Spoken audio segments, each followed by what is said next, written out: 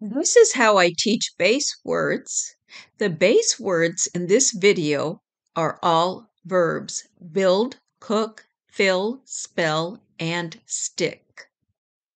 I explain to kids that base words stand alone and have meanings. I use base words that kids are familiar with and understand their meanings. And I have kids add prefixes and suffixes to base words to create new words. I begin with base words that are familiar with kids. Next, I add a prefix to each base word. I explain what the prefix means. In this example, it is re. That means do again. Then we talk about how the meaning of each base word has changed. I follow the same instruction as I did with the prefix example. However, the suffix s is confusing to kids because they know it makes a noun plural, more than one. However, it is very different when it follows a base word that is a verb. It means third person present. It tells who is doing the action, the verb. And in this example, Tommy builds. Next, we add both the prefix re and the suffix s to the base words we just studied. There are additional prefixes and suffixes that are on this practice page. To help kids with their understanding, I have a resource chart for them to use. This resource chart will help them as they fill out the practice pages. So let's begin with base word build.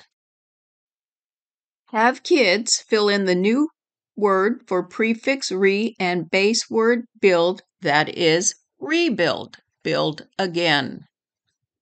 Have kids look at the chart to find the meaning of prefix pre, meaning before, and then have them write the new word pre-build.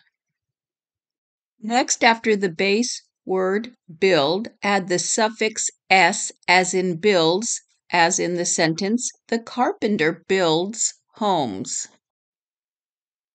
In this example, adding the suffix er to the base word build makes the new word builder, making it a noun.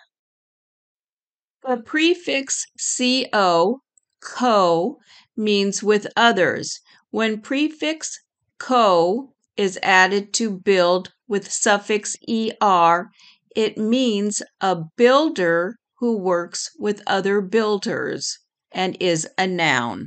The last new word is rebuilding, meaning building again. This is a teaching template for base word cook, and this is a completed example. Base word fill and completed example. Base word spell and completed example. Base word stick and completed example. A review of what's been taught. If you liked this video, please subscribe. If you've already subscribed, thank you. And as always, I will leave a link in the description section for the teaching templates.